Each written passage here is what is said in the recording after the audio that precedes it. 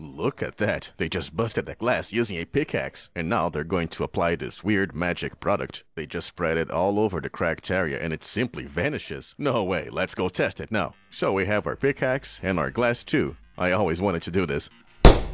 I want to do it again. Just because it was satisfying. And now our magical product. Here we go, Ramon. Check it out. We have enough for the whole windshield. Apparently my team decided to buy 2 of them, just to make sure. It's called Eel Hole. I just wonder what the heck does it mean? But I really don't want to find out. Clean the glass, then use the glue, wait for it to dry, then scrape off the excess glue with the blade, give it a final polish, and they promise the glass is going to be as good as new. There it is, check it out. It also comes with these small pieces of plastic. There's this razor blade as well, and a little cap. So for the first step, we're going to clean up a small area.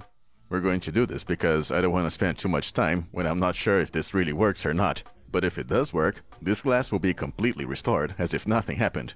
Now let's dry it with a cloth because the surface has to be 100% clean.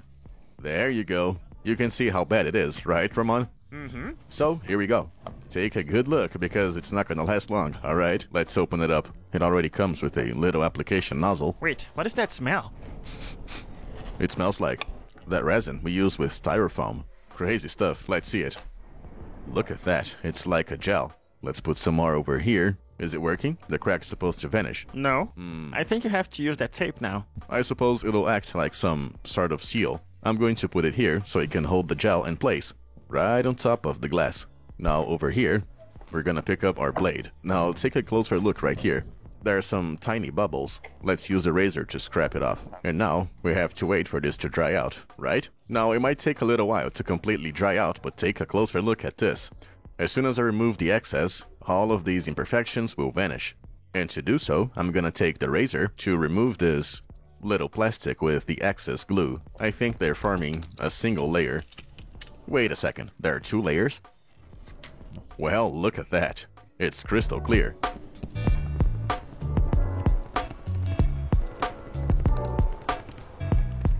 Nice. My goodness, really?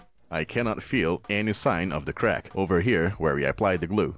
Well, of course in the ad, they're doing some tricks with the angle of the camera to hide it out. If you look from underneath, you can see the glass is still broken. And the reason is because the glass broke completely through. So the glass is uneven. It's never going to be 100% flat again. But if the windshield has only superficial damage, you can do a good repair job because the product works perfectly. So, as you can see, Ramon, the longer we live, the more we can realize everything is a matter of perspective.